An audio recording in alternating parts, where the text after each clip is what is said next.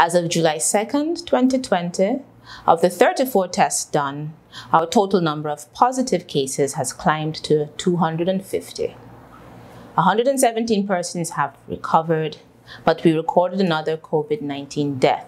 In institutional isolation, we currently have 120 active cases, 16 persons in institutional quarantine, and 2 persons in the COVID ICU. To date, we have tested 2,668 persons, with 2,418 being negative. Fellow Guyanese, yesterday I made a special appeal to our residents in Regions 1 and 7, where over the past 2 to 3 weeks, the number of positive cases has been climbing rapidly. I am pleading with you to stop and spare a thought not only for your safety, but for that of your family, neighbors, and residents in the communities.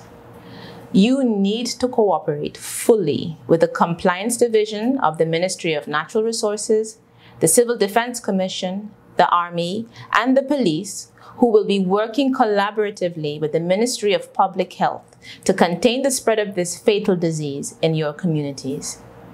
Some of you still believe that COVID-19 is a gimmick, that you cannot contract this disease, and that if you are infected, you can easily recover and move on with your life. That may be so, but remember the trauma that your body undergoes when COVID-19 strikes. In this same vein, I also wish to address our repatriating nationals, the terms of whose return includes an agreement to home quarantine for 7 days.